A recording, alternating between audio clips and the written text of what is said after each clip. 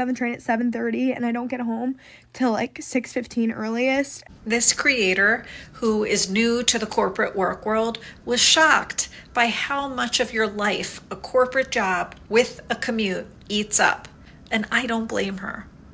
The 9-to-5 workday, it actually comes from 1926, when people like Henry Ford created the 40-hour work week for his assembly line workers. Even though it's almost 100 years later and we work in a service economy, we have kept this structure of a 9-to-5, which, when you add commuting time and responding to emails at night, completely centers work over everything else. And it's become so normalized, most people don't even blink unless you're brand new to the workforce, in which case it's pretty eye-opening.